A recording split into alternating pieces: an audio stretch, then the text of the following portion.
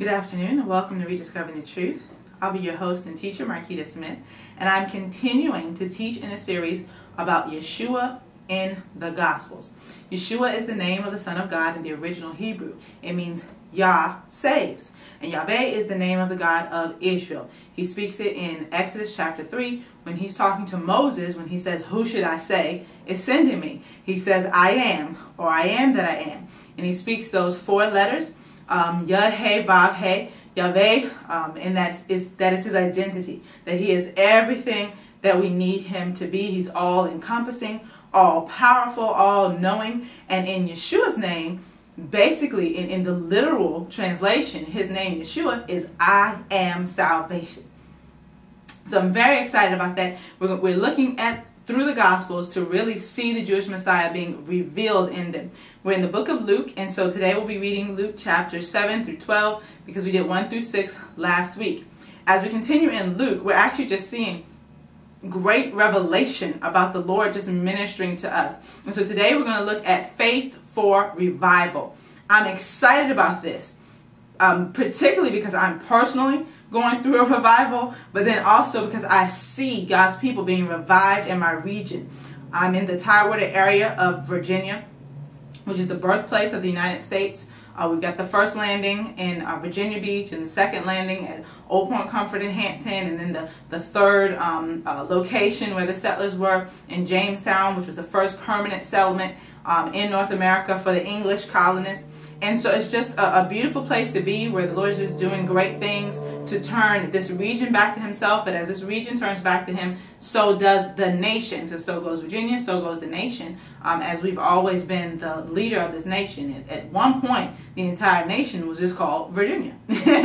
And so it's just been beautiful to watch what he's doing in Virginia, and for myself to watch him revive me personally. He's reviving faith, hope, and love in me. He's reviving passion in me because I am excited because I'm getting married soon. A wedding is coming. I'm really excited because we are marrying the Lord. I'm having a wedding and you can have a wedding, and it's just exciting, this renewal of our commitment and passion for him. We're actually going to do it on Yom Kippur, which is October the 4th this year. It's a Saturday.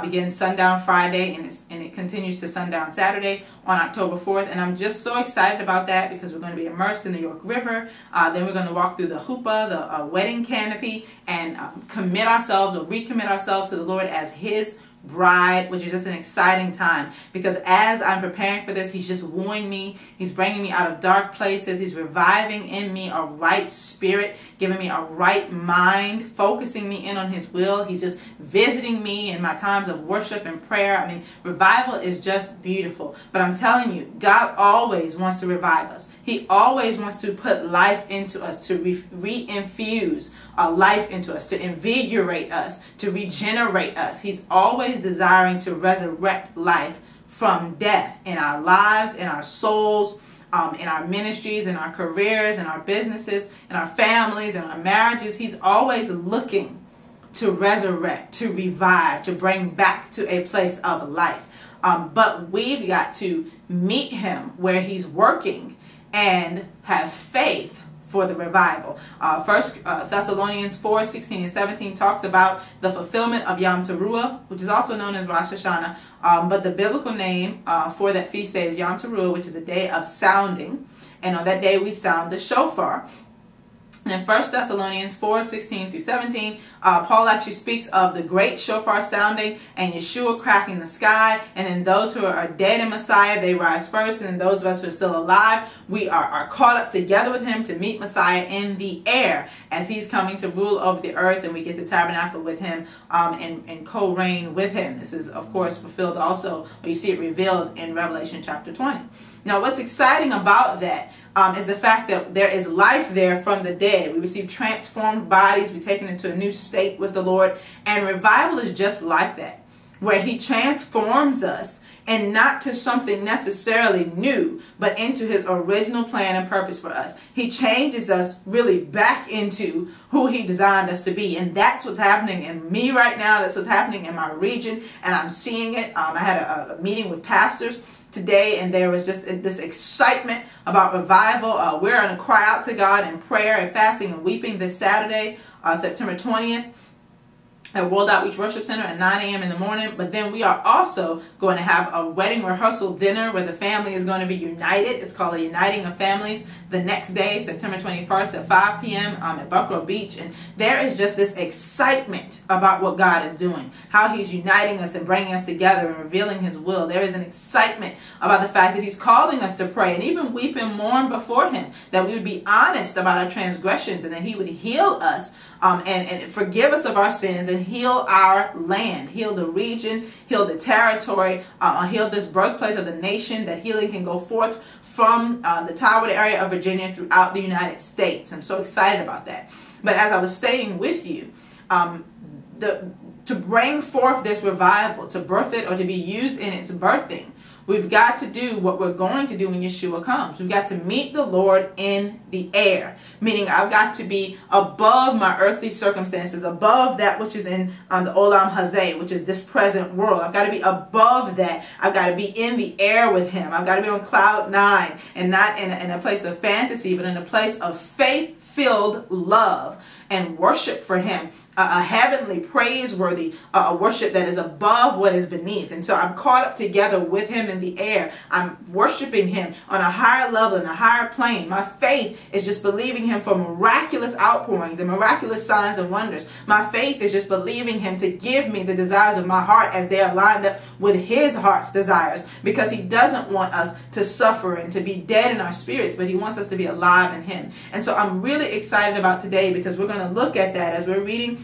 through Luke chapter 7 through 12, and we're going to read all of that in the complete Jewish Bible. But as we're looking through it, I'm going to highlight those points where people have opportunities to meet Yeshua in the air, to have that higher level faith where they connect with him, and then revival comes down to their loved ones, comes down to the land, comes down to the earth, comes down to their own souls. And so I pray that you would have that type of revival faith, that type of elevated expectation of what God would do, to not just think about it and dream about it, but to meet him with action. For James says that faith without works is dead. And so if I'm believing God for revival, that I'm starting to produce fruit in keeping with that faith. I'm believing that he's moving greatly. I'm believing for a great outpouring. I'm believing for a change in my own heart and mind in areas where I may have been rebellious toward the Lord or malfunctioning in sin. I'm believing for deliverance and healing and all types of things in me. And that's what we've got to focus on and keep our eyes on, no matter what's happening in the world around us, no matter what challenges come, no matter what chaos or destruction we may see. We can have a revival in our spirits and release that into our regions so that people are drawn to Yeshua, because he is being lifted up, and then he's drawing all men to himself, no matter what these outward circumstances may look like. And so I'm just excited about that. I pray that you're excited,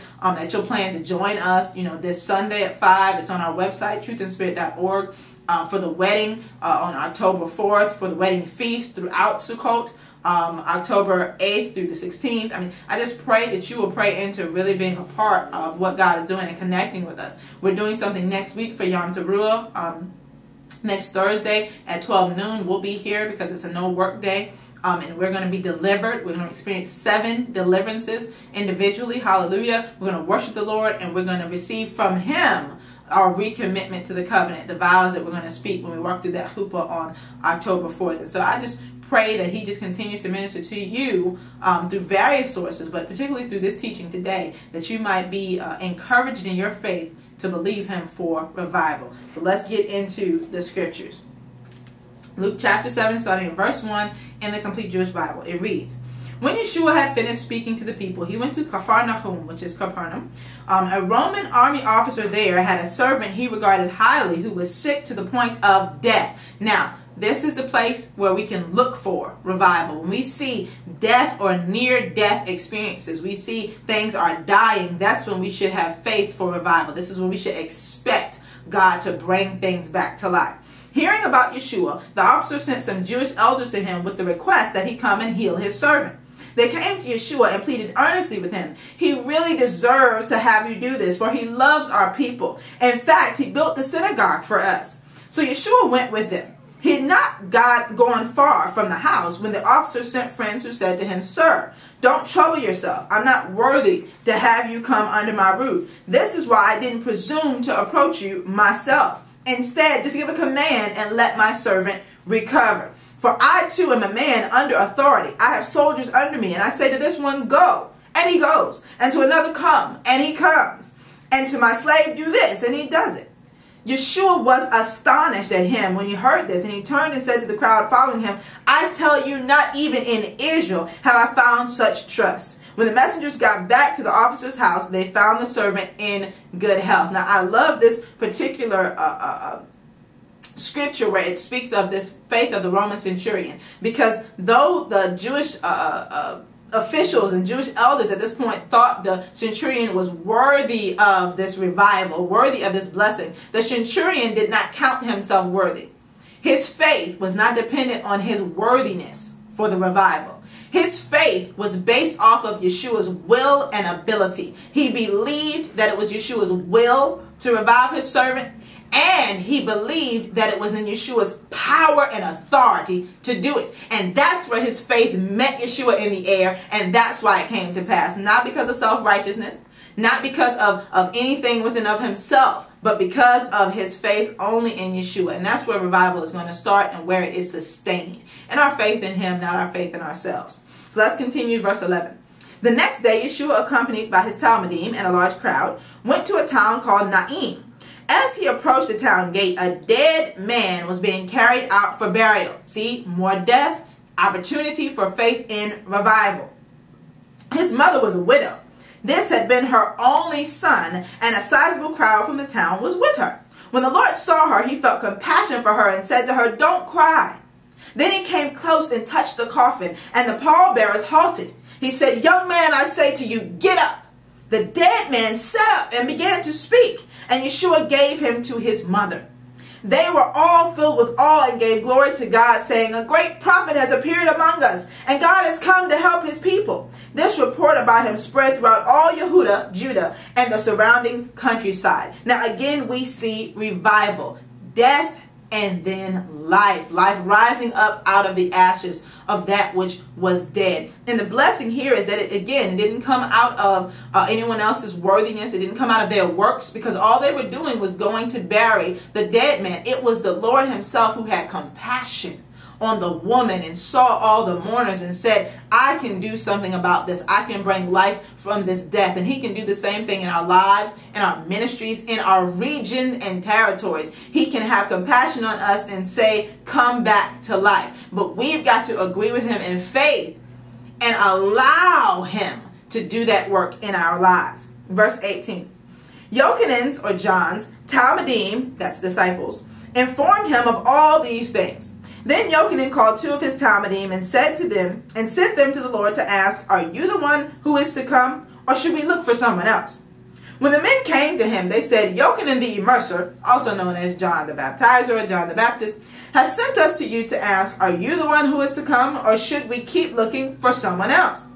Right then, he was healing many people of diseases, pains, and evil spirits, and giving sight to many who were blind. So he answered them by saying, "Go tell Yochanan that what you have been seeing and hearing. The blind are seeing again, the lame are walking, people with Zada'at, which is going to be an infectious skin disease like leprosy, are being cleansed, the deaf are hearing, the dead are being raised, the good news is being told to the poor. And how blessed is anyone not offended by me." Now this is so essential, because John is at this time, he is actually in prison, because Herod, of course, has imprisoned him. And this is not going to be Herod the Great, the father. This is Herod Antipas, the son, has imprisoned him because he'd taken Herodias, his sister-in-law, to be his wife, and John had spoken against it.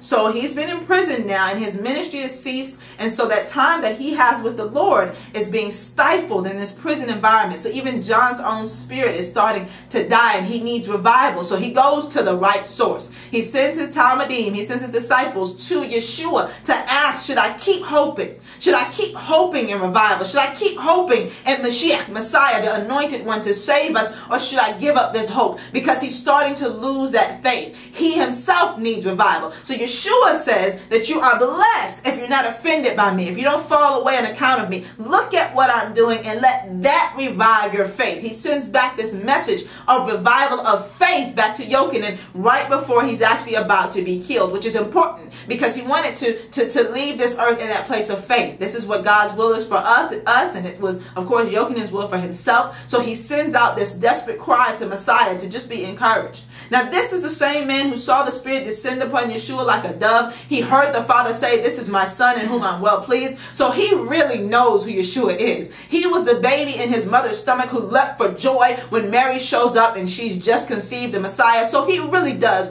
know who Yeshua is. He's his 6-month older cousin. He knows who he is. He's heard the stories about him, but he's at a time where he's in a desert place in his faith. All of us have experienced those times. But when he got there, he knew exactly what to do. He reached out to Yeshua. That's what some of us need to do. We may be in a desert place in our faith where it's not looking right. And in our minds, we know God. We know his will. We've heard it. We've written it in our journals. It's been prophesied over us. But we're not seeing what we expect to see during a time of revival. So where do we go? We go to Yeshua. We go right to him and we say, "Lord, should I keep hoping? Should I keep having faith? Should I keep holding on?" And he is going to say yes. And then he will give us miraculous signs, and he'll give us wonders and confirmations that will revive our faith so that we can stay in our positions and do what we're supposed to do to receive the blessings that he has for us. Because that doubt is a trick of the enemy. The whole point of that doubt is to get us to move out of our position so that we instead have a self-fulfilling prophecy. I stop believing in God's promises, so I reposition myself so that I can't receive the promises. This is exactly what the enemy wants to be done, but John knew what to do. He said, I'm going to seek the Lord. I'm going to reach out to him. And he couldn't leave the prison himself, so he sent messengers. Ask this question for me. Is he the one? Should I keep hoping? Or do I need to look for something for someone else? Ask God the question. Don't be so religious that you don't share your doubts and your fears with him. Because now Yeshua is actually going to lift up John. He's going to exalt John because in his moment of despair, John did the right thing. He did the only good and holy thing. He released those doubts and fears to the Lord, who is the only one who really can handle them. Verse 21. When the messengers from Yochanan had gone, Yeshua began speaking to the crowds about Yochanan. What did you go into the desert to see? Reeds swaying in the breeze? No. Then what did you go out to see? Someone who was well dressed? But people who dress beautifully and live in luxury are found in king's palaces. No. And that's going to mean of course not. Instead is what new means in the Hebrew. So what did you go out to see? A prophet.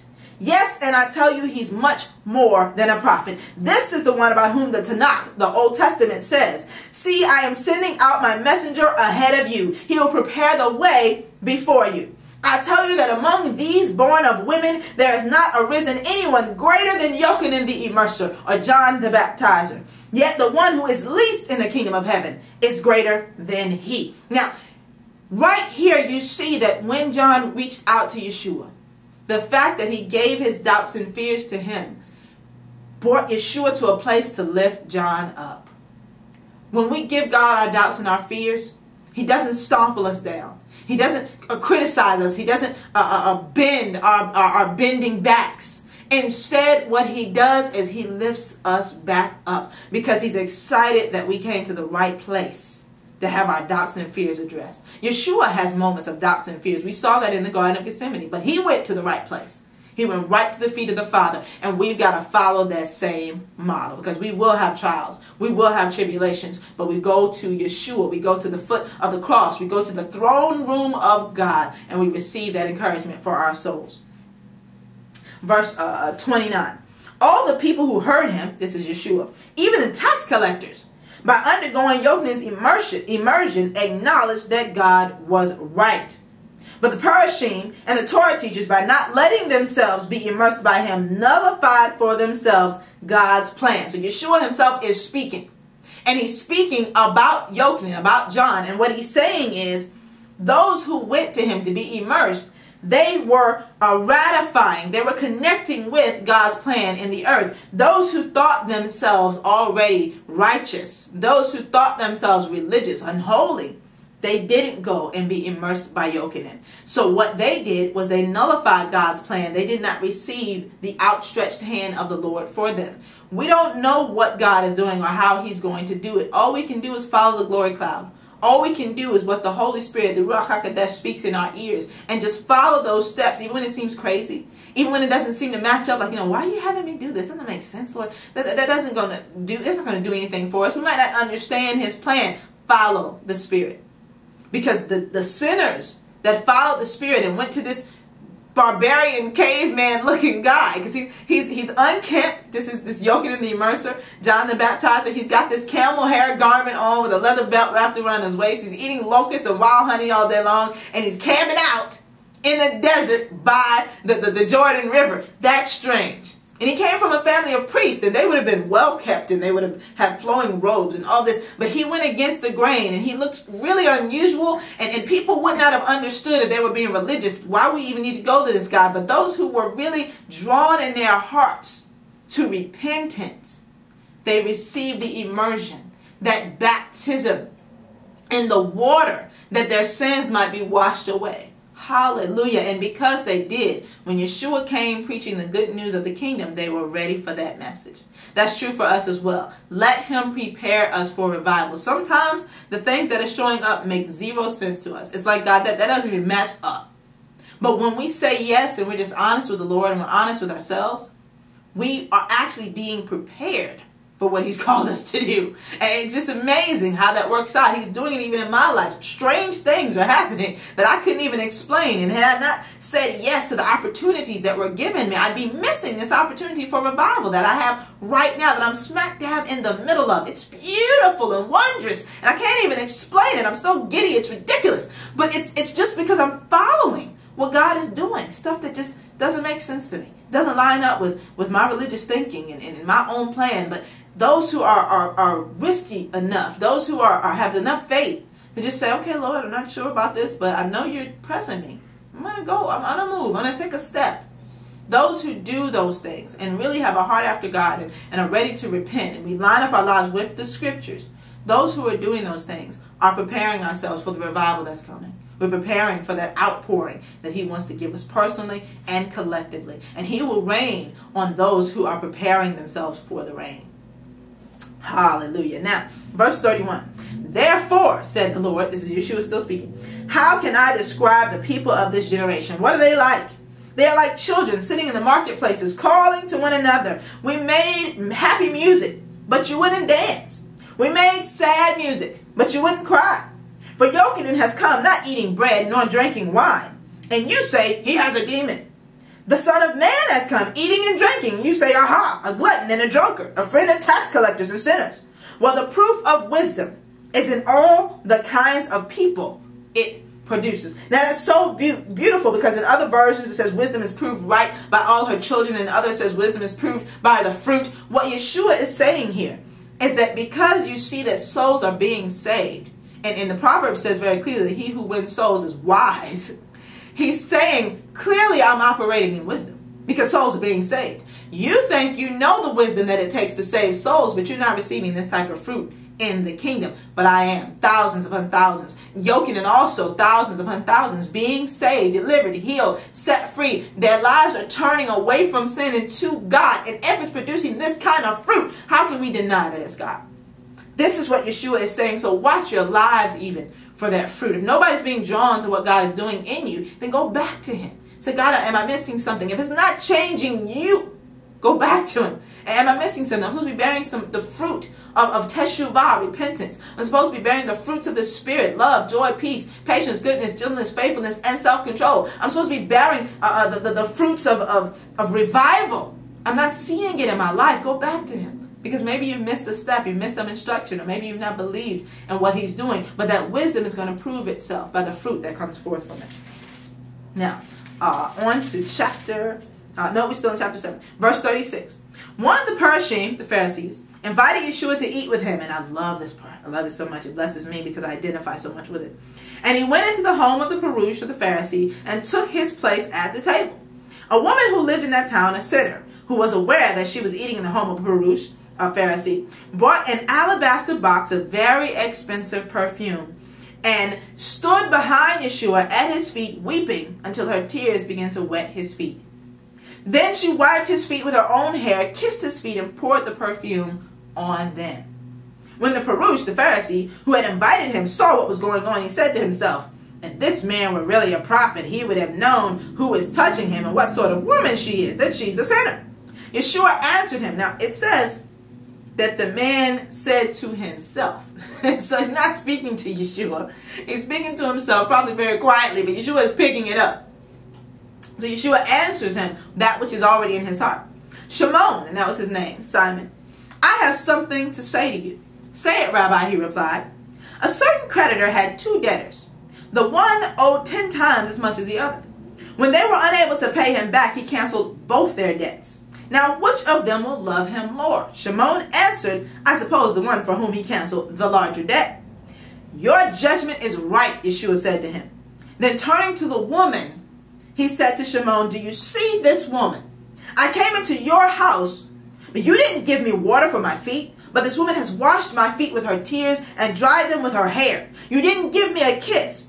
But from the time I arrived, she has not stopped kissing my feet. You didn't put oil on my head, but this woman poured perfume on my feet. Because of this, I tell you that her sins, which are many, have been forgiven, because she loved much. But someone who has been forgiven only a little loves only a little. Then he said to her, your sins have been forgiven. At this, those eating with him began saying among themselves, who is this fellow that presumes to forgive sins? But he said to the woman, your trust has saved you. Go in peace. And in other versions, it says, your faith. Now, I love this story because I identify with the woman, not with the Perush. I am one who's been forgiven much. And the reason I know it is because the Lord has me at a place where I take inventory of my sin. I come before him for the purpose of confession and repentance. And when I don't think I have anything to confess, I wait and I let the Spirit reveal what I need to confess. Things I've done in the past, things I've done recently, things that are in my heart that I'm not yet committed. You know, I haven't done with my hands or with my body, but they're in my mind, they're in my heart. He reveals it to me so I'm able to confess. And when I do, he forgives me. This particular scripture has just revealed so much to me over the years. I confess, he forgives, I love him. And Yeshua said, if you love me, you will keep my commandments. You will obey what I command. So that leads me to a place of obedience. I am empowered by forgiveness to obey God. If I don't confess, I can't obey because I don't love him. Instead, I'm believing in my own righteousness, which is what the Perush, the Pharisee, did. He believed he was good enough. He believed he was a good person. You know, I give to the poor, I fast, I do this, I do that, I say my prayers. And so he's believing in himself.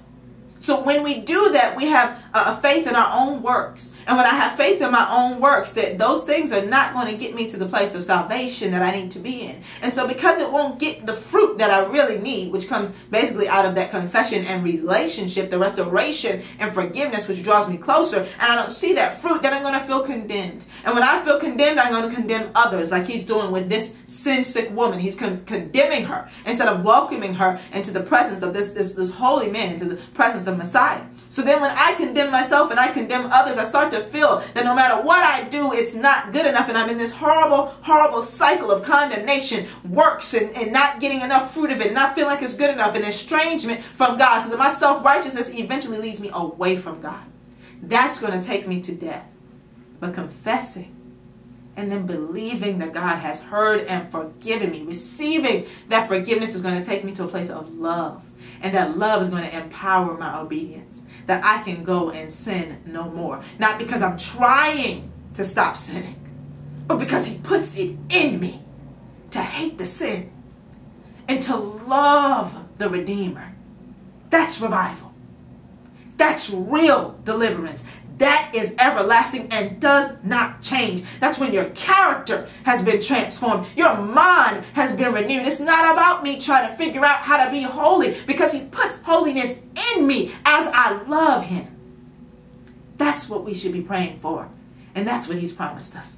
It's not about my works or my righteousness. That's real. And that's lasting. That's salvation. That's what Yeshua came to bring to us. Hallelujah. I'm excited about it. Now we're in chapter 8.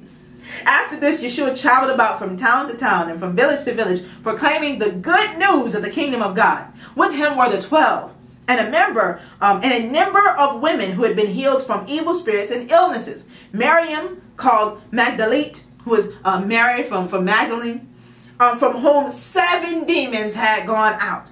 Yochanan, the wife of Herod's finance minister Cusa, Shoshana, and many other women who drew on their own wealth to help him. Now, I love that, and I have it underlined because the Lord ministered that to me as well. So I identify very strongly with Mary Magdalene or Mary called Magdalene. I identify so completely with her because I know more than 7 demons came out from me as he's been delivering and ministering to me. I know there was way more deliverance than just 7. 7 is going to minister that number of completion. But I know that there was way more going on in my soul than was going on in this woman's soul. And so from that point forward, as he has delivered and pulled me out, I have pledged to serve him, to follow him wherever he would go. And that if I have any resource, any wealth within me or in my life, it belongs to him. And you see, these women had that same profession. They were like, whatever I've got, if you need it that you can do for somebody else what you've done for me, you can have it. And that's the pledge that I've made. And it's the pledge that you see them making. It's the pledge that he wants you to make. He wants to do a great work in the earth, but he wants to partner with us to make it happen. As we sow, as we give, as we pray, as we fast, as we proclaim the truth to others, as we prophesy over them and give them words of knowledge, as we're compassionate and extend the hand of mercy to people, he is co-laboring with us to bring revival into the earth. Let him use you on today. Whatever little bit he's done to you, give it away freely, because then you'll get all the more back in return. And this is what these women were doing. They financed Yeshua's ministry from their own storehouses, from their own careers and savings, and whatever little bit they had, they gave it to him. And that's what he used to share this good news from village to village and town to town. He wants to use you as well in your giving, in your sowing, in your praying. Even if you want to sow into what he's doing in this ministry, go to truthandspirit.org. It's right there. Just click giving, or sow into the ministry that's sowing into you, that he can continue to bless others and even pour back into you because of your faithfulness. Verse 4. After a large crowd had gathered from the people who kept coming to him from town after town, Yeshua told this parable. And I love this parable. A farmer went out to sow his seed. As he sowed, some fell along the path and was stepped on, and the birds flying around ate it up. Some fell on rock, and after it sprouted, it dried up from the lack of moisture. Some fell in the midst of thorns, and the thorns grew up with it and choked it. But some fell into rich soil and grew and produced 100 times as much as had been sown. After saying this, he called out, "Whoever has ears to hear, let him hear." Verse 9. His Talmudim, his disciples, asked him what this parable might mean. And he said, "To you has been given the secrets of the kingdom of God, but to the rest are taught in parables, so that they might look but not see, and listen but not understand." And he's quoting Isaiah 6 then, Isaiah 6:9, because this is, of course, the mission that was given to Isaiah. Now, verse 11, the parable is this. We're about to get the revelation. The seed is God's message. This is the message of the truth of the kingdom. The ones along the path are those who hear, but then the adversary comes and takes the message out of their hearts in order to keep them from being saved by trusting it. So their faith is wiped out because the truth of the word is stolen from them. Verse 13. The ones on rock are those who, when they hear the word, accept it with joy. But these have no root. They go on trusting for a while. But when the time of testing comes, they apostatize, which means they turn away from the faith. As for what fell in the midst of thorns, these are the ones who hear, but as they go along, worries and wealth and life's gratifications crowd in and choke them, so that their fruit never matures. But what fell in rich soil, these are the ones who, when they hear the message, hold on to it with a good, receptive heart, and by persevering, they bring forth a harvest. That's the type of heart that we want to have. We want to have the heart that is the rich soil, where the word comes forth, it's grounded in us, it's rooted in us, and it takes fruit. It takes a root down below and it bears fruit up above. That's what he wants for each one of us. But we've got to choose to have a heart that perseveres, that does not give way in temptations and trials. We go back to the source that he can water us. And he is the true vine. We know that very clearly from John 15. So I've got to stay connected to him that I might bear much fruit. If I allow the enemy to disconnect me through warfare and attacks and discouragement, then I'm going to wither. And that word in me is not going to bear the fruit that it needs to bear in my life and in the lives of those around me. Verse 16. No one who has lit a lamp covers it with a bowl or puts it under a bed. No, he puts it on a stand so that those coming in may see the light. For nothing is hidden that will not be disclosed, and nothing is covered up that will not be known and come out into the open. Pay attention then to how you hear. For anyone who has something will be given more, but from anyone who has nothing, even what he seems to have will be taken away. So we've got to take hold of what God has for us. Not just listening to the words, but really hearing in our spirits, letting it take root in our souls, that we might be changed and he can lift us up, that we can share that message with others throughout the land. See, that is where you're elevated. You get a place, a podium, a post where from which you can share the truth. And that may not be in a pulpit. It may not be in a classroom. It may be on the bus. It may be on the street corners. It may be at your job. It may be in your home. But he gives you a platform. Paul's was in chains in a courtroom. But it's a platform to minister to others the truth of God and to demonstrate it by his perseverance. That's what he has for all of us. We don't know what it is, but he will put us up on a stand so that others can see the light of God within us. Verse 19. Then Yeshua's mother and brothers came to see him, but they couldn't get near him because of the crowd. It was reported to him, your mother and your brothers are standing outside and they want to see you. But he gave them this answer. My mother and brothers are those who hear God's message and act on it. Now, this is a big deal because this is Yeshua's physical family. And what he's saying is at this point in their lives, they weren't taking his word and applying it rightly. We see in John that his brothers didn't believe. We read earlier that Mary is treasuring all these things up in her heart because she's got to really make sense of all of it. And so the revelation hasn't completely hit them yet. They're like, he's just going crazy. You should be at home. What are you doing out here with all these people? So they went to come and collect him and bring him back home. They didn't understand this message that he had and that this was the season for it to happen. For 30 years, he lived at home among them just like everybody else. But in that 30th year, he goes forward and he's changed forever. He doesn't go back home as that same person. He doesn't go back and just rest with them and enjoy family life and create what he was creating as a carpenter and a mason worker. He doesn't do that. Instead, he's committed to this message of God, and that was new for them. They didn't understand that. But he has told us very early that if you've been given a seed and you sow it, then it's going to bear more fruit in you. But if you've been given something and you don't use it, that light is going to become dim. It's not going to bear fruit, and then what you have even is going to be taken away. So he admonishes us that when you get revelation, share it, meditate on it, proclaim it, read more about it, study on it, because then it will continue to develop in you, and it will grow and grow and grow. But if you don't fan that fire into flame, it will go out. We need revival. We need what's in you. We need the message he's spoken to you. Fan it into flame. Share it with others. Reason with others. Read the scriptures. Research them and looking for things that will help increase your faith in what you've heard the Lord say to you. That's essential because then you will bear more fruit and he'll give you even more revelation. But if you take that revelation, you put it under a bowl and you don't do anything with it, even what you have will be taken from you. Verse 22. One day Yeshua got into a boat with his Talmudim, his disciples, and said to them, let's cross to the other side of the lake. So they set out, and as they were sailing, he fell asleep. A windstorm came down on the lake so that the boat began to fill up with water, putting them in great danger. They went and woke him, saying, Rabbi, Rabbi, we're going to die. He woke up, rebuked the wind and the rough water, and they calmed down so that it was still. Then he said to the Talmudim, where is your trust? Awestruck, they marveled, asking one another, who can this be that he commands even the wind and the water and they obey him? Now, at this point, they've seen him do all types of miraculous things, but this one, for them, it took the cake. They didn't believe that he could raise the dead, but they didn't believe he could quiet a storm, that he would save them. They figured because he's sleeping at the moment, he's not attentive to our plight. And a lot of times we feel the same way. Lord, where are you? Are you even going to answer? Are you going to do anything for me? Are you going to show up? What's happening in my life? He wants us to trust him in the midst of everything that's going on. Do we pray and call it to his attention? Sure. But we do that combining it with faith.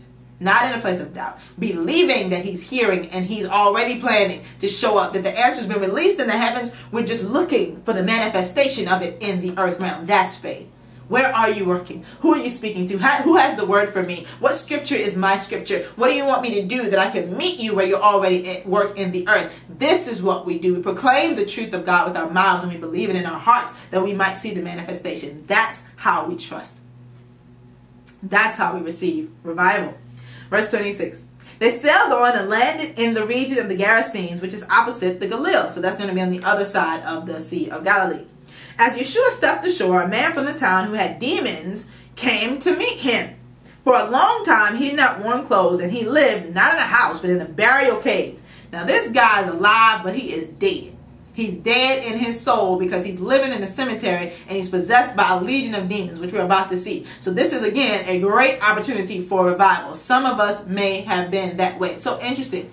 So I was actually going for a jog this morning, which I haven't done in a long time. And I was feeling this revival in my spirit, which I've been just experiencing like all week. It's so crazy, actually. And I remember saying to the Lord how sad it must have been for people in my lives to just watch me die slowly over these past few years. Because I've been sort of fading away. I've been, surviving, doing what needs to be done, everything I know to do.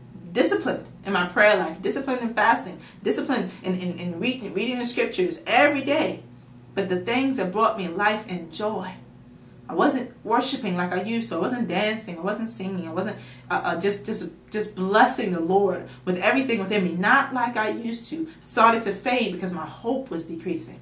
I was hitting challenges with trying to unite the body of Messiah. And this one is scattered and this one has a problem with this one. And I was receiving challenges in my personal life. The enemy shows up every time I'm seeking God for revival. And it's all these challenges. It started to dampen my hope and dampen my faith. And slowly those things were just bringing death to me. Each of us have experienced those periods in our lives. This guy was in a sustained period like that. And it was so sustained that it had begun to draw demons to him. And those demons were drawing him to a place of death. So he's living in a cemetery. If you start to see things dying around you, that's a great opportunity for revival. You need the Lord to bring you back to life. And then through you, he'll speak life into everything else that's going on. This is what this guy needed. And surely it was not the demons that brought him to Yeshua. It was a little spark of light within him that brought him to the feet of Yeshua. Because the demons would have run the other way. They knew who Yeshua was. We're going to see that in a minute. They would have gone the other way, away from him. But he presents himself to Yeshua because whatever little spark of hope was still in him, it pressed against the legion of demons within him. It came right to the feet of the master. And that's what we've got to do. Press your way. This weekend, I remember crawling to the throne of God, crawling to him. And he said, just extend your hand. And as I did, I touched the foot of his throne, and he just reinvigorated me with something that I hadn't had in a long, long time. Whatever you got to do to press your way, you do it. If you got to go through hell and high water, you do it. David said, if I made my bed in the depths, you will be there. He is there. You push. Of a demonized man with a legion of demons, and he was a Gentile at this point. Yeshua said he'd come for the lost sheep of Israel, but this is a Gentile pressing his way to God, living among the caves, naked and filled with demons, and he can find his way to the Messiah. Surely you can. Surely you can. And not just in the future, right now, today. Press your way to the foot of his throne. Press your way and just touch him. Just reach out for him. Just cry out and he will answer. Let's see what he's doing in this guy here. It's so amazing. I love this. Now, I'm going to start again in verse 27 because I want to read it all together. As Yeshua stepped ashore, like soon as his feet touched the ground. So he's in the region, and everything in the region knows that Yeshua is there. A man from the town who had demons, not one demon, demons, came to meet him. For a long time he had not worn clothes, and he lived not in a house but in the burial caves. Catching sight of Yeshua, he screamed, fell down in front of him, and yelled, Yeshua, Son of God, Ha Elyon, that's the Most High.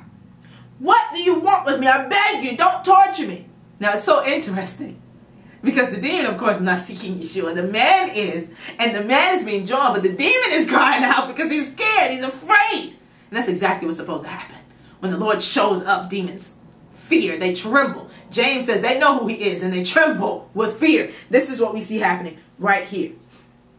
Verse 29, for Yeshua had ordered the unclean spirit to come out of the man. It had often taken hold of him. He had been kept under guard, chained hand and foot, but had broken the bonds and been driven by the demon into the desert because the demon doesn't want the man to get free. The demons like their host, and they're trying to let their host go because it's more pleasant for them to have a host because then they can do stuff in the earth. Without a human host, demons can do nothing in the earth realm. We've been given dominion in the earth. Read Genesis 1, 26, 27. We have dominion on the earth. Demons have no power except that they use a human. So they'd rather be in a human. Now watch this. Verse 30. Yeshua asked him, now he's talking to the demon, what is your name? Legion, he said, because many demons had entered the man. They begged Yeshua not to order them to go off into the bottomless pit. And we're going to talk about that in a minute.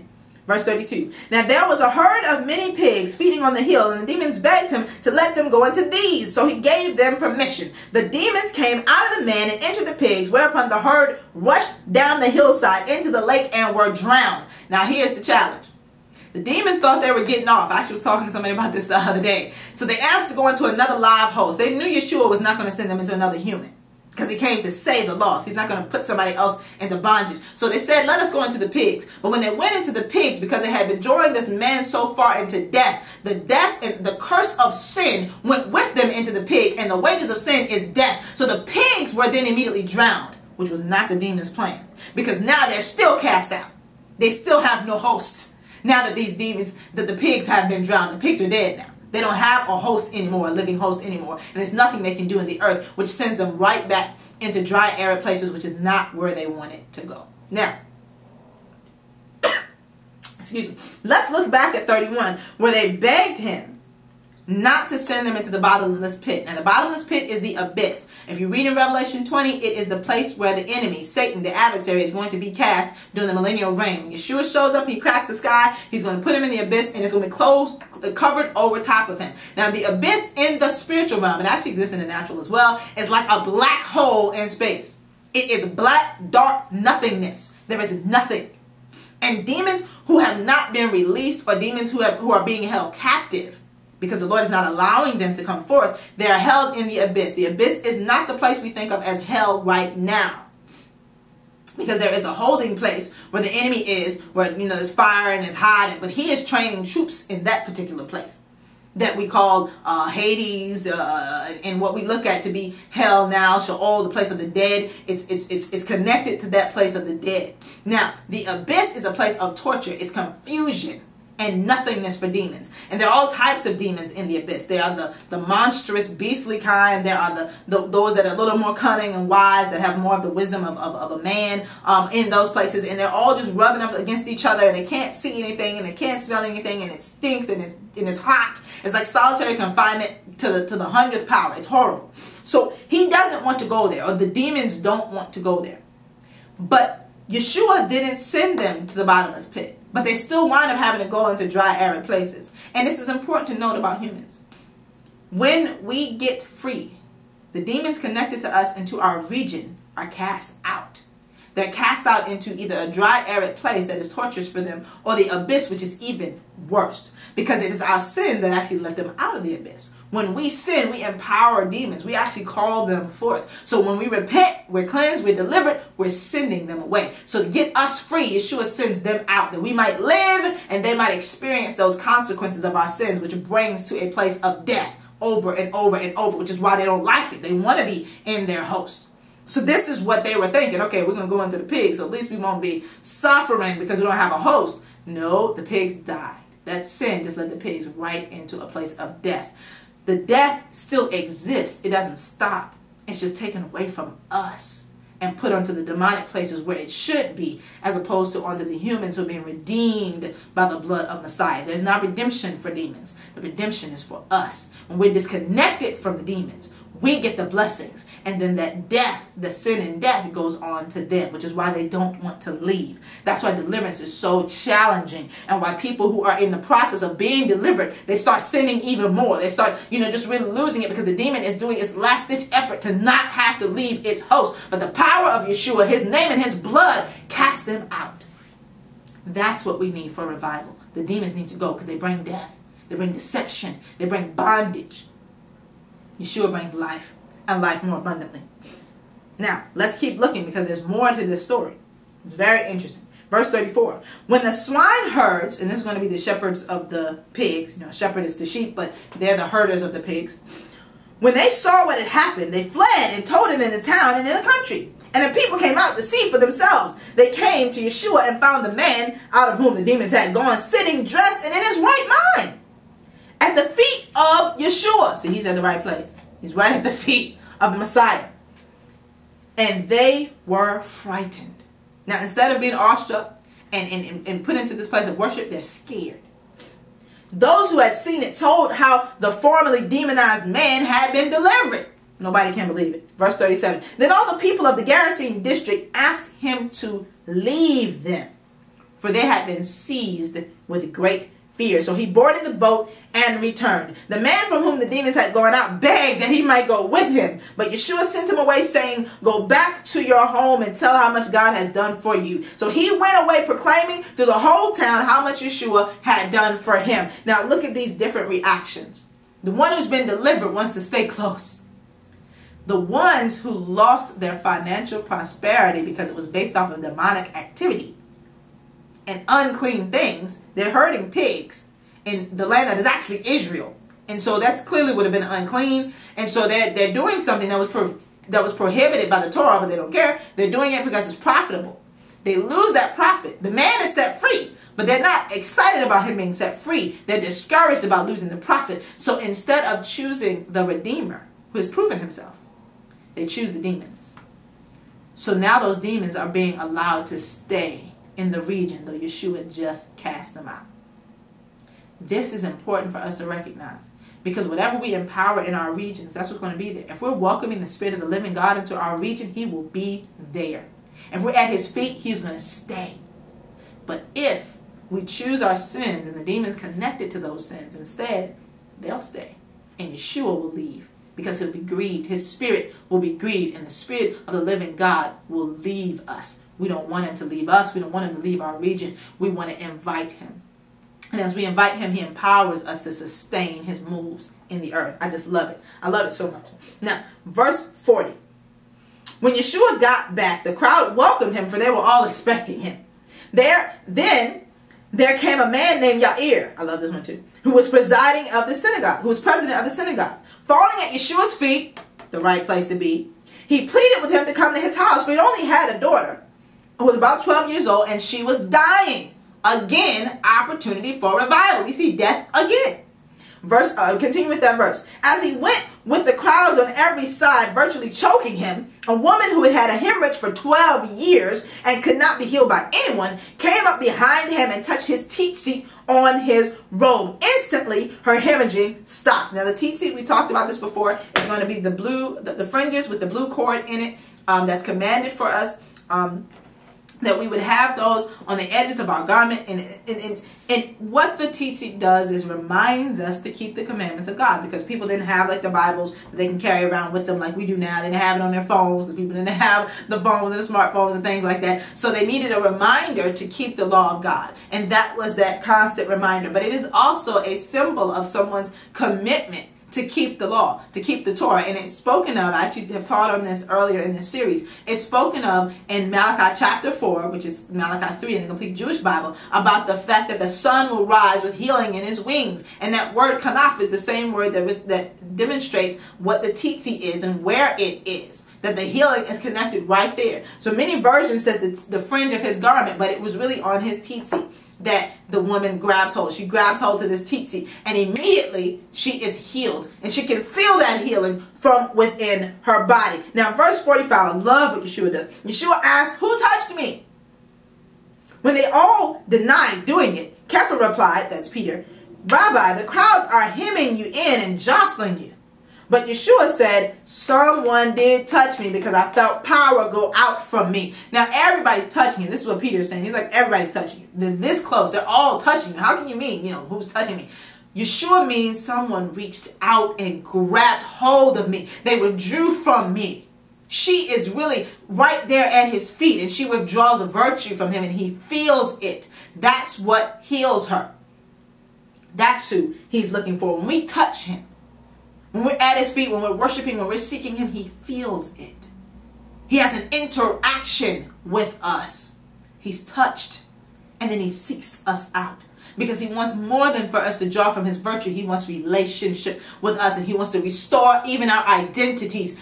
That is complete revival. Oh, I'm so excited because I'm completely experiencing that in my life right now, in my walk with him. Now, this is what happens. Verse 47, seeing that she could not escape notice, the woman, quaking with fear, threw herself down before him and confessed in front of everyone why she had touched him and how she'd been instantly healed.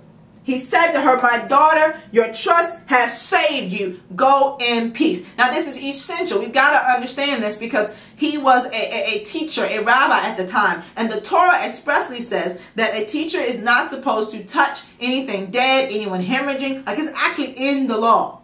Because it would defile the rabbi, it would defile the priest, it would defile the teacher. So they're not supposed to touch someone dead, they're not supposed to touch someone hemorrhaging, they're not supposed to touch someone with leprosy, because it would defile them. He's keeping his people pure and free of disease. So that when they're laying hands on people, they're not spreading contaminants and diseases. Now, Yeshua is the master, and so there's nothing that can touch him that can defile him. Instead, he cleanses us when we touch him. That's how higher he is than human teachers and human revelators. He's above all of that nothing can defile him, but he cleanses that which touches him. But it was not enough for him that she was healed in her body. He wanted her to be healed in her soul. He wanted her identity to be healed, because the 12 years that she was hemorrhaging, she couldn't worship. She couldn't go to temple because she would defile it with her hemorrhaging. So she was cast out from the assembly of God's believers, of God's people, from the family of faith. She was estranged. And this is why she's confessing and weeping, because she's hoping that he's not going to be angry with her for defiling him by touching his tzitzit. Instead, he speaks life into her.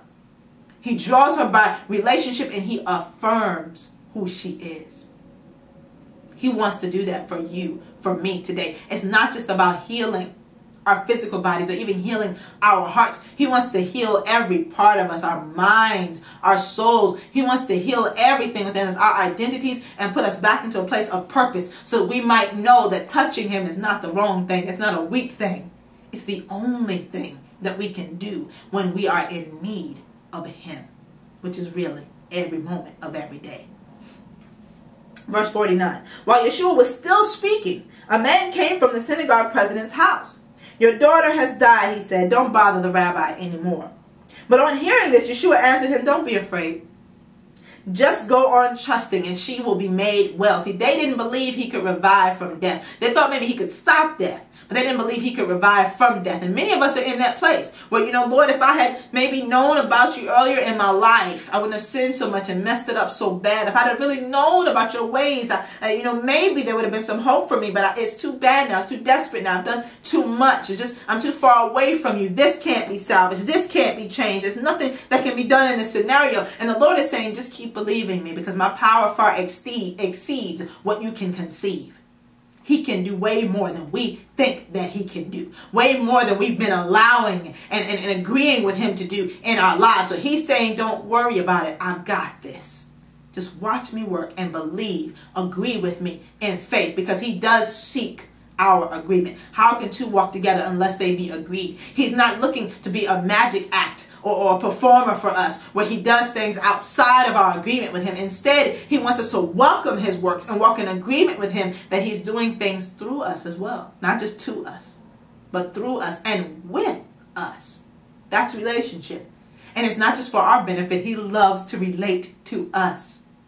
There was a time where I was in worship and we were singing to him, every day with you, Lord, is sweeter than the day before. And then I got a vision. I was taken into the heavens, past all of the planets and past the stars, and I'm flying through space, and I'm in the throne room. And Yeshua's singing back to us, every day with you is sweeter than the day before. He's swinging, and he's just, every day with you. I mean, he was all into it. I'm just laughing. I'm in the middle of this worship service, I'm just laughing. I'm looking at him singing to us. And I was like, why would you be excited about us? About us fellowshipping with you and us worshiping you? I mean, I know why we're excited because of what we get from it, but why does it excite you? And he said, every day wasn't always like this. And he took me to the cross. And it was like I was flying around it, seeing it from every angle, watching his agony. He says, every day was not like this. But today, I get to fellowship with you. Today, I get to receive your worship. It excites him when we chase after him. It makes his sacrifice well worth it. Because he remembers it like it was yesterday. It's not far removed. And he still knows the pain of his crucifixion and his estrangement from the Father. He knows it very well. He allowed me to feel it in that one interaction, just for a moment, just a bit of it, to let me know that it encourages his heart when we're excited about worshiping him. When we give him true worship, he enjoys it. And so we've got to understand that what he does for us is not a handout. It's an interaction. It blesses him because he's doing what he was designed to do and empowering us to do what we were designed to do in relationship with him. Not separate, but in relationship. Now let's watch him do what he's designed to do for the synagogue president's daughter. This is Jairus. We saw it in Matthew. We see his name spoken. I believe it is. Now, look at this. Verse 51, he continues. He says, when he arrived at the house, he didn't allow anyone to go in with him except Kepha, Yochanan, and Yaakov. That's going to be Peter, James, and John. Peter, John, and James, and the child's father and mother. Now, the reason he did that is because those who didn't have faith couldn't be in the room. We actually read it in another version. He spoke very clearly to me about that. If their faith wasn't meeting him in the air where he was, in that heavenly place, they were going to bring doubt and death. And he was bringing life and wholeness. And he needed people to agree with him on that. And those five, because it was in the father and mother's best interest, they wanted her alive. And their passion and zeal and love for her would agree with him in his passion and zeal and love for her. And then Peter, James, and John would agree in faith because they know he was able. Verse 52. All the people were wailing and mourning for her. See, that's why they couldn't come in. Because they're stuck on the death. She's dead, she's dead, she's dead. They were stuck on the death. You got to let death go. Before we can receive life, we have to let death go. Release death. Get rid of it. Take off the mourning clothes. Then you can receive the joy of your salvation, the joy of restoration. He said, don't weep. She hasn't died. She's sleeping. They jeered at him. But since they knew she had died, this is why they're jeering.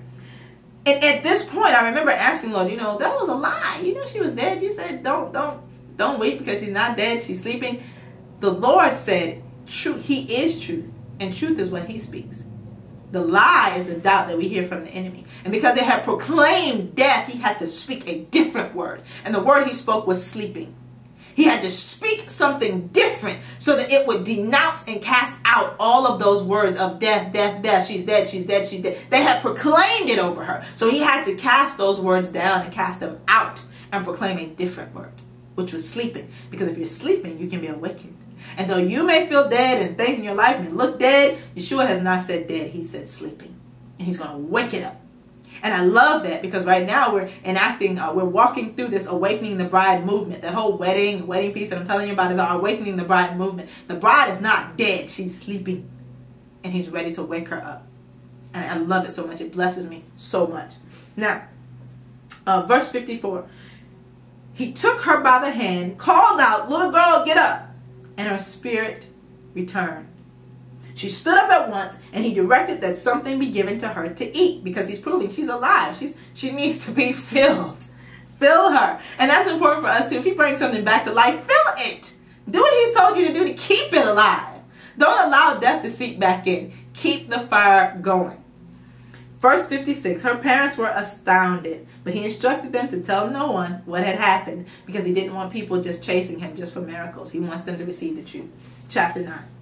Calling together the 12, Yeshua gave them power and authority to expel all demons and to cure diseases, and he sent them out to proclaim the kingdom of God and to heal. He said to them, take nothing for your trip, neither a walking stick nor a pack. neither bread nor money, and don't have 2 shirts. That means just the shirt on your back. That's all you need. Whatever house you enter, stay there and go out from there. Wherever they don't welcome you, shake the dust from your feet when you leave that town as a warning to them. They set out and went through village after village, healing and announcing the good news everywhere. Now that promise and what he did for them is also for us. After he revives you individually, let him send you, that he can revive others, heal the sick, raise the dead, proclaim the truth of the kingdom, cast out demons. Why? Because if he can do it in your life, he can do it through you and someone else's. That is the victory. That's the power of the overcoming. That not only am I pulled up and out, but I am empowered to pull somebody else up and out. That is how we let our light shine, and that's how we incite revival. My personal revival ministered to you that you might be revived as well, and we go out into the land and proclaim the truth, demonstrating it with signs, wonders, and miracles. Verse 7. Herod the governor, and this again is going to be the same one, Herod Antipas, heard about all that was going on and was perplexed, because it was said by some that Yochanan had been raised from the dead, and by others that Eliyahu or Elijah had appeared, and by others that one of the prophets of long ago had come back to life. Herod said, I had Yochanan beheaded. So who is this about whom I keep hearing such things? And he began trying to see him. Now, what's important to note, because we've read in other places, is that Herod, of course, had John the Baptist, John the Baptizer, Yochanan the Immerser, beheaded in the prison because of his wife, Herodias, who was really the wife of his brother, Philip. She had incited her daughter to ask for John the Baptist's head on a platter in front of Herod's birthday guest, and he didn't want to be ashamed, so he had John the Baptist beheaded. Now, what's important to note here is that he is stricken with guilt. This is what's happening. The enemy is condemning him. The Holy Spirit is convicting, but the enemy is condemning, and he's freaking out because he's like, I know that was wrong. I know I was wrong to do it. He's part Jewish. He knows the Torah, so he knows he's wrong. However, his sin won't bring him to fully repent. So he's trying to find Yeshua, but not for repentance. He's trying to calm that guilt within him and make sure that it's not John the Baptist coming to torment him. That's really what's happening. And that is not how we get revival. It's not so that I can feel better about my sin. It's not so that I don't have to worry about, something getting me, because there is punishment for sin. It's so that I can be refreshed in my relationship with God and turn back to him. I can repent and be restored. That's what it's about. And because he was looking for the wrong reasons, the only time he's going to see him is right before Yeshua's crucifixion, and Yeshua is not going to have one word to say to him, because he knows that he's not really trying to be repentant. And we've got to search our hearts to make sure we're not in the same condition. Verse 10. On their return, the emissaries detailed to Yeshua what they had done. Then taking them with him, he withdrew by himself to a town called Bethsaida. But the crowds found out and followed him. Welcoming them, he went on to speak to them about the kingdom of God and to heal those who needed to be healed. The day began to draw to a close. The 12 came to him and said, send the crowd away so they can go and get lodging and food in the towns and farms around here, because where we are is a remote place. But he said to them, give them something to eat yourselves. They said, we have no more than 5 loaves of bread and 2 fish, unless we ourselves are supposed to go and buy food for all these people. Now, of course, they don't understand that he's about to bless the people physically, just like he's revived them spiritually. For there were about 5,000 men, so they're just like, what are we going to do? He said to the Talmudim, the disciples, make them sit down in groups of about 50 each. They did what he told them, and he had them all sit down. Then he took the 5 loaves and the 2 fish, and looking up to heaven, he made a bracha, which is a blessing, which is going to bless the Father. Baruch atah Adonai Eloheinu melech haolam. He's speaking, blessed are you, O Lord our God, King of the universe. Not bless the bread. Blessed are you who made the bread. Blessed are you who made the fish. But he's blessing the Father. Now, he broke the loaves and began giving them to the Talmudim to distribute to the crowd. Everyone ate as much as he wanted, and they took up what was left over, 12 baskets full of broken pieces. Now that's a sign of revival. You get fed spiritually and physically. Miracles are happening, and the Lord himself is meeting every need. That is what's occurring. The people with him, the Talmudim, did not have faith for that part of the revival. They believed for the healing and deliverance, but physical manifestations, prosperity, abundance, what? I don't know if that could happen. I'm still used to our lack. I'm still used to us not having enough. I'm used to having to scrape for and work for and strive for everything I get. I don't know if you can move in this kind of way. I've seen, people raised from the dead, but feeding 5,000 men with their wives and children, I don't know about that. And we can be that same way. We apply faith to certain areas. And money is one where we tend to have a lot of doubt. Because we know, a man doesn't work, he doesn't eat. I might not have employment, I might not have this, I might not have that. So, how am I going to sustain myself and my family? The Lord knows. He blesses our efforts, certainly. We shouldn't sit back on our laurels and just wait for it to fall out of the sky. But when we're following him and doing what he says to do, he makes things multiply. He stretches, he expands, he provides everything we need. And I love it. That's Matthew 6. So beautiful. Don't worry about what you eat or what you drink or how you'll be clothed or housed, because the Lord knows what you need before you ask him. We've got to just seek first the kingdom of God and his righteousness, and then all these things will be added unto us as well. And we see this is what's happening with this crowd. They sought the Lord first. They weren't worried about what they're going to eat. But because they sought him, he met that need also. He'll do the same in our lives as well. It's as a sign of the revival. Believe him for that as well. Now, right before this happens, he takes the time and leading the disciples off to a remote place because he's allowing them to rest and be refreshed. That's important in revival too. That as we're ministering and ministering and ministering, that we pull away and we let God refresh us. We pray, we worship, we rest. Rest from our working. I've seen so many revivals die out because there was no rest. I saw that with Lakeland. I actually read the book of the pastor of the church down there during that revival. And one thing that they did not have was times of rest. They were having worship every day, all day. And nobody was being refreshed and nobody was resting. Because there was such a portal to the heavenly realms and God was just pouring out, they were kind of afraid. If we stop, we come back, it might not still be open. So they just kept going and going and going until everyone was exhausted. And when humans are exhausted, our flesh actually rises up and starts to fight us more than we should be fighting.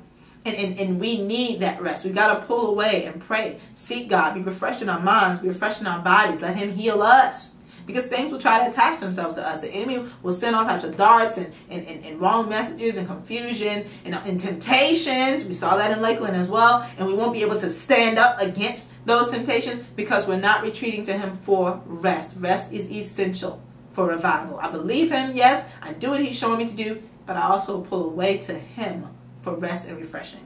Then when I get that rest and refreshing, my faith will be restored. And because the people found them when they were trying to retreat, the disciples didn't get the rest. They seen, demons cast out and they've been out 2 by 2 just doing this great work, but they didn't get the rest because the people showed up before they got to rest. So their faith hadn't been restored yet. So they're in this place of doubt and weariness where they should have been refreshed and ready to minister more, to do the next thing. But they didn't get the refreshing. Get your refreshing. Get what you need from the Lord to be revived and revitalized to continue to sustain what he's doing in you and around you. Verse 18. Once when Yeshua was praying in a private place, his Talmudim were with him, and he asked them, "Who are the crowds saying I am?" They answered, "Yochanan the Immerser, but others say Eliyahu, and others that some prophet of long ago has arisen." "But you," he said to them, "who do you say I am?" Kepha answered, "The Mashiach of God." That's the anointed one of God. However, he warned them, ordered them to tell this to no one, adding, "The Son of Man has to endure much suffering and be rejected by the elders, the head Kohanim, the priests, and the Torah teachers, the teachers of the law. And he has to be put to death. But on the third day, he has to be raised to life." Now he said has to. When God says something, believe him. It might not match up with our thinking or our planning. We might not think, well, you can't sustain revival that way. All this great stuff and then you're going to die. It doesn't make sense. Sometimes he says to us, I'm going to bring more death of your flesh in the midst of all this. And we might not think we can sustain any more death of our flesh. But if he says it, believe him. Just agree and let him work it out in us. We've seen very clearly in other versions that, of course, Peter didn't agree. He takes him to the side and he goes, "Lord, let this never be." And so the Lord has to respond in like manner. We'll see what happens in this response, starting in verse 23, that he has to respond to this doubt and disagreement that Peter has with him because he doesn't agree that this has to be done. Yeshua said has to. He has to be handed over, has to die, has to be raised to life. So that means it's already written in the plan. There's nothing we can do about it but agree with God and seek him for the strategy to walk it out. Verse 23. Then to everyone he said, this is Yeshua, "If anyone wants to come after me, let him say no to himself. Take up his execution stake, his cross, daily and keep following me. For whoever tries to save his own life will destroy it. But whoever destroys his life on my account will save it. What will it benefit a person if he gains the whole world but destroys or forfeits his own life? For if someone is ashamed of me and what I say, the Son of Man will be ashamed of him when he comes in his glory and that of the Father and of the holy angels. I tell you the truth. There are some people standing here who will not experience death until they see the kingdom of God. So now he's speaking of eternal life and the fact that they will continue on with him forever. And they're going to see this glory of the King coming back to collect his bride, which is so beautiful. And it's important to note here that though we are revived, Paul says, I die to myself daily. I die daily. I'm forever being crucified. Yeshua is saying, let that flesh be crucified. Don't try to do your plan to enact God's will. It's not going to work. Instead, let you die. Your plans die. Your goals die. Let them die so that God's can be revived. He actually had me reading about David earlier today, who wanted to build a temple for God. He's like, I'm living in a house of cedar, and the glory of God, the Ark of the Covenant, is in a tent. I want to build my house. Nathan the prophet is like, go ahead and do it. Whatever you want to do, God's going to bless it. But then God comes back to Nathan and says, no, tell David he's not the one to do it. But I'm going to build David a house. God sometimes says no to our beautiful, elaborate plans of what we want to do for him. He says, that's not what I want. But I love you and I'm still going to bless you. But I'm going to do my will. Because that's what's going to bring revival and restoration, not your will. So let our wills, our dreams, our plans die. Not so much that there's no hope, but we surrender them for crucifixion, that he might revive the true hopes and plans and dreams, those that are really of him. And the truth is, when he does it, it will resound with our spirits. It won't seem foreign. He told David, I'm going to sustain your throne forever. That resounded with David. And he said, I'm all right with that. That's okay with me. If you don't let me build a temple, you're sustaining my throne forever, and then you're going to send my son and allow him to build a temple. That's all right with me. We've got to have that same agreement in our spirits with the Lord as well. Verse 28. About a week after Yeshua said these things, he took Kepha, Yochanan, and Yaakov with him and went up to the hill country to pray. As he was praying, the appearance of his face changed, and his clothing became gleaming white. Suddenly there were two men talking with him, Moshe and Eliyahu. That's Moses and Elijah. They appeared in glorious splendor and spoke of his exodus, which he was soon to accomplish in Jerusalem. Now, exodus, departure, leaving, that was the time of his crucifixion and death. They spoke of the fact that he was going to leave the earth and be back into the heavenly realms. Now, Kepha and those with him had been sound asleep, but on becoming fully awake, they saw his glory and the two men standing with him. As the men were leaving, Yeshua, Kepha said to him, not knowing what he was saying, it's good that we're here, Rabbi. Let's put up 3 shelters, one for you, one for Moshe, and one for Eliyahu. And he's trying to fulfill the scriptures by keeping the Mashiach and the witnesses here on the earth, because he's read that in Zechariah, that there would be those 2 witnesses that would be there with the lampstand. He's read it. He understands those 2 olive trees that would stand right by the lampstand, pouring oil into it. And this is what's happening. Moshe and Eliyahu are fulfilling this. He's seeing it. He said, let's keep it here. This is awesome. Let it be fulfilled. But this is really just a precursor. He's just revealing what's going to come. This is not the time of the glorification. It's just a revelation that is going to come. Verse 34. As he spoke, a cloud came and enveloped them. They were frightened as they entered the cloud, and a voice came out of the cloud saying, this is my son whom I have chosen. Listen to him. That's important. That means we got to read those words in red and take them to heart. If Yeshua said it, it's the truth, and that's it. That settles it. They kept quiet. When the voice spoke, Yeshua was alone once more. They kept quiet. At that time, they told no one anything of what they had seen. It wasn't until later. The next day, as they were coming down out of the hill country, a large crowd came and met them. Suddenly, a man in the crowd shouted, Rabbi, look at my son, I beg you, because he's my only child. What happens is this: a spirit seizes him, and suddenly it lets out a shriek and throws him into convulsions with foaming at the mouth, and only with difficulty will it leave him. It's destroying him. Again, we see death. This demonic oppression is killing this boy. I asked your Talmudim to drive the spirit out, but they couldn't. This man needs revival. His son needs revival for his family to be revived in their hope and their faith. Perverted people without trust, Yeshua answered. How long do I have to be with you and put up with you? Bring your son here. Now he's saying that because it's the lack of faith, it's the doubting that has caused the spirit to stay, the demonic spirit to stay. It's not that the authority wasn't there, or the power wasn't there. The Talmudim had just been casting out demons 2 by 2 all over the land. So clearly the authority is there. He gave them the authority, but the doubt is there. The fear is there. The lack of trust is there. And he's speaking to the father, but then also to the Talmudim. There has to be more faith. Now, verse 42, even as the boy was coming, the demon dashed him to the ground and threw him into a fit because he's not trying to leave. The demon's not trying to leave. But Yeshua rebuked the unclean spirit, healed the boy, and gave him back to his father. All were struck with amazement at the greatness of God. Now, it's so interesting because in another version, it talks about this father saying, forgive my unbelief. He says, I do believe, forgive my unbelief. And so we know that that doubt was actually a root cause of the fact that the son was not being delivered. Now, while they were marveling at everything Yeshua was doing, he said to his Talmudim, listen very carefully at what I'm going to say. The Son of Man is about to be betrayed into the hands of men. But they didn't understand what he meant by this. It had been concealed from them so that they would not grasp its meaning, and they were afraid to ask him about it. An argument arose among the Talmudim as to which of them might be the greatest. But Yeshua, knowing the thoughts of their hearts, took a child, stood him beside himself, and said to them, whoever welcomes this child in my name welcomes me, and whoever welcomes me welcomes the one who sent me. In other words, the one who is least among you all, this is the one who is great. Yochanan responded, Rabbi, we saw someone expelling demons in your name, and we stopped him because he doesn't follow you along with us. Yeshua said to him, don't stop such people, because whoever isn't against you is for you.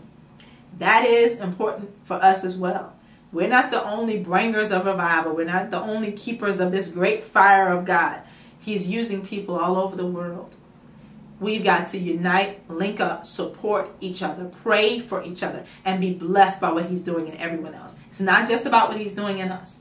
It's also about what he's doing in the bride globally. We want to connect and support that because it's been a blessing that he's poured it out to us. Shouldn't others be blessed that he's pouring it out to them as well? Regardless of whether they're part of our group, our denomination, our culture. This shouldn't matter to us. They're brothers and sisters in the kingdom because they profess the same faith that we profess. They have the same beliefs, the same Bible, the same spirit that we have. And so we should connect and support. We should bless and not curse, because it's the work of God, not the work of man. Verse 51. As the time approached for him to be taken up to heaven, he made his decision to set out for Yeshua. He sent messengers ahead of him who went and entered a village in Shomron or Samaria to make preparations for him. However, the people there would not let him stay because his destination was Yerushalayim. Let me tell you what this is about. The Jews in Jerusalem, Yerushalayim, Yehuda, they don't have any fellowship with the Samaritans at this point. We see that in John chapter 4 as well. And it's because the Samaritans were a mixed breed. They were of those who the Assyrians had brought in during the time of Israel's exile of the northern kingdom. And so some of them were Israeli, of the original 12 tribes, and then they had some Israeli blood, but then they also had this mixed pagan blood, and their worship looked just like that. They had worship of the one true God of Israel, but also a lot of pagan worship was mixed in. They worshiped God, the God of Israel, and other pagan gods. So the Jews in the southern kingdom of Judah didn't have anything to do with them. They didn't want to do anything with them. And so when the Samaritans realized that Yeshua is not just coming to them, he's going through their region to Jerusalem, to Jerusalem, they're feeling like he's taking sides in this matter. Now, of course, he was coming to them also, but then also to Jerusalem. But they've been wounded. They feel estranged from God and his people. And so they feel like he is instead, choosing Jerusalem over them. When really he's going to Jerusalem to be crucified. He's not going there for some great old party or to celebrate those who are there. He's walking into his destiny. But because they feel left out and because they don't feel like they're part of this chosen group and they've been ostracized and they're still wounded from it, they actually cast Yeshua off as well.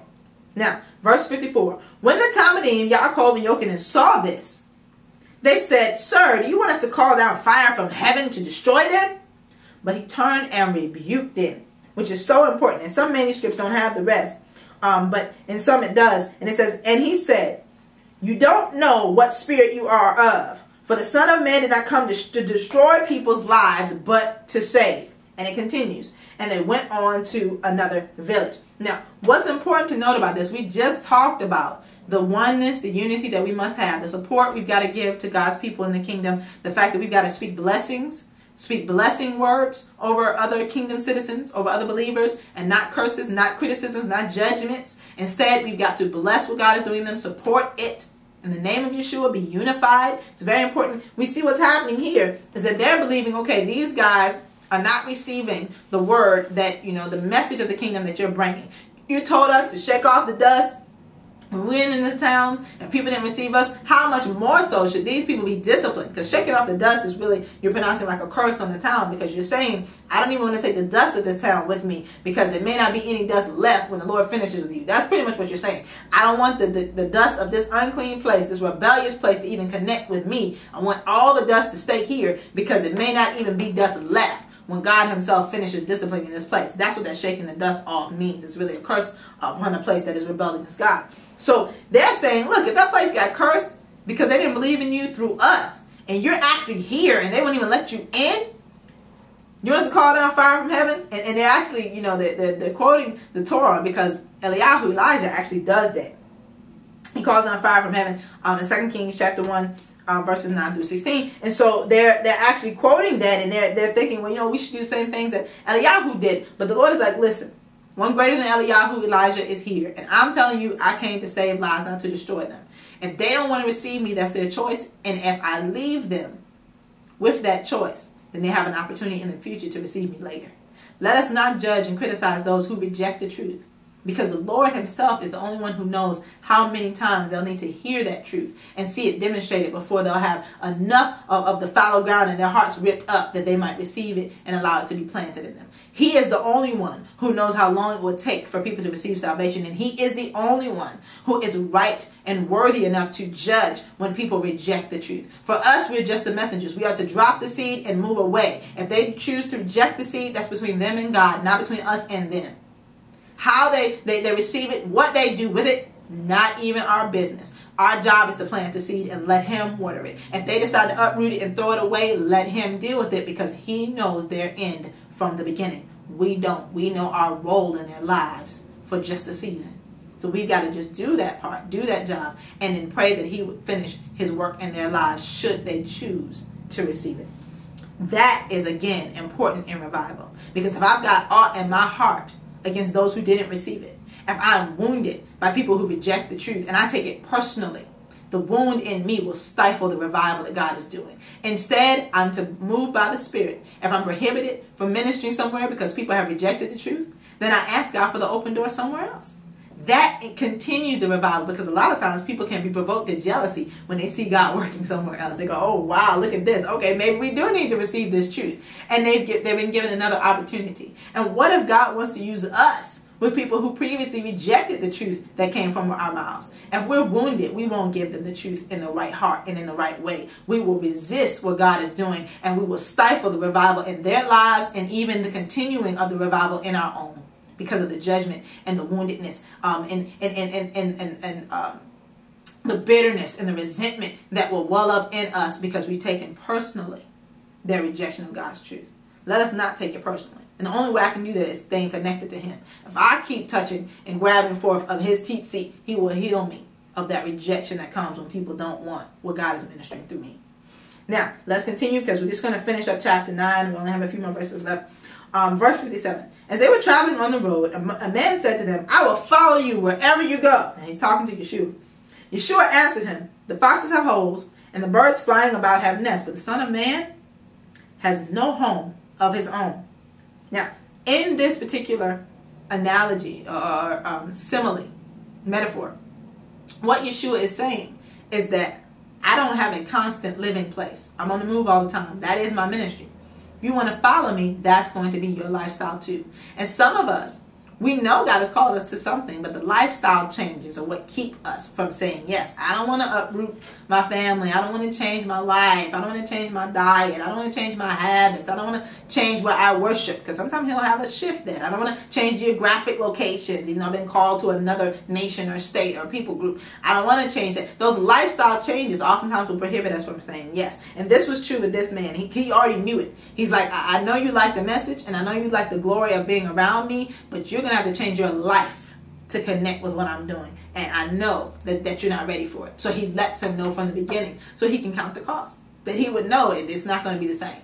From the day you say yes, everything's going to change. And that's true for us as well. It may be in a different way, but it's true for us as well. Verse 59. To another he said, follow me. But the man replied, sir, first let me go away and bury my father. Yeshua said, let the dead bury their own dead. You go and proclaim the kingdom of God. So he's saying this is about revival, man. It's not about who's dying. It's about who's living. And we want to bring them back to life. Stop focusing on that which is dying and focus on the life that I'm bringing. This is what Yeshua is saying. If he said, can we go to revive my father? You know what I'm saying? Let's go bring him back. You should have been all ready for that. Let's go. But you're planning for his death. He's dead. He's gone. Your mind is still on death, but you want to follow me, the giver of life, the one who is life. He's the way, the truth, and the life. No man comes to the Father except by him. He's like, your focus is wrong. Don't focus on death and the dead. Focus on the life and the living. That's what I need you to do. And that's true in our ministries too. We can focus so much on the down times and the warfare and the attacks and the people who didn't say yes and the people who went back into their sin that we miss that he has just sprouted life all around us and we don't give him praise for it. That keeps us refreshed when we look at that life and we worship him for it. Verse 61. Yet another said, I will follow you, sir, but first let me say goodbye to the people at home. To him Yeshua said, no one who puts his hand to the plow and keeps looking back is fit to serve in the kingdom of God. Now again, we've been talking about faith for revival today. And so it's going to become very, very important that I commit to God's revival work in me, in my family, my household, my marriage, my ministry, and in my region. As I commit to God's revival work, he can keep me fresh and refreshed that I won't turn back. Because he said very clearly that I'm not fit to serve if I keep going back to my old life, my old ways, my old thoughts. I should be forward looking, forward moving, thinking on life, meditating on things that are above, not below, and not worrying about that which is behind me. Is it a part of my testimony? Yes. Does it propel me into my purpose? Yes. But it does not dictate where he's taking me. It's just a stepping stone that I can go higher in him. And so he needs us to let some things go. There's some people, some places, some things we've got to let go. Some bitterness, some hurt, some resentment, we've got to let go. There's some mindsets that we've got to let go. It's time. He wants a fresh renewal, a revival, a fresh relationship with us. Those things that are dead, they've got to go because he came to bring life and life more abundantly. Let us join him in the bringing of life. That is faith for revival, because faith without works is dead. I'm believing him and I'm joining him in the work. If you want to know more about this, the reading that you should continue for today is going to be Isaiah 61. Yeshua actually quoted it when he was speaking back to Yochanan. You know, when Yochanan had the question, you know, is it you that we should be hoping for or someone else coming? When he had that question, when Yeshua gives that reply back about all the things that are happening, one of the chapters that he quotes is Isaiah 61. There are a few other chapters in Isaiah that he quotes as well. But read Isaiah 61 and you're going to see the portion of it that he quoted when he gave his reply back to Yochanan. But you will also be encouraged in faith for revival, encouraged to stay connected to the true vine that he can use you to bring things back to life. I hope also that you will join us soon. Visit our website, truthandspirit.org, that you can know what's coming and that you might be refreshed to be a refresher to others. I look forward to speaking with you, ministering to you more next week as he continues us in this journey on Yeshua and the Gospels.